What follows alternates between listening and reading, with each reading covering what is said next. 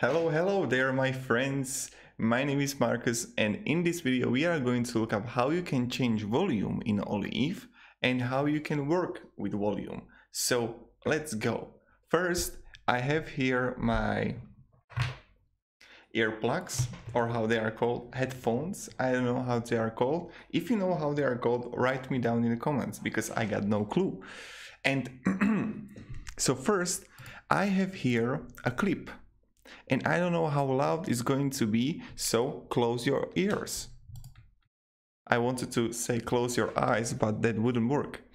And wait a second, I need to delete this. I need to delete this. And now when I'm going to play it,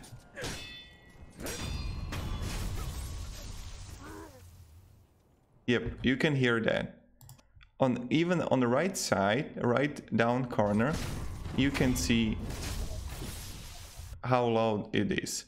And let's make it really quiet. So I will click on that, and right in the middle there will be the effects window, and you have a volume here, and you will just press it, just click on it, or just move it with your mouse. And let's go -50. And now it's quiet. I can't hear anything. Oh my god, it's so loud. I mean, this is much quiet. And let's make it really loud. Close your ears now. Really, close them. I'm afraid.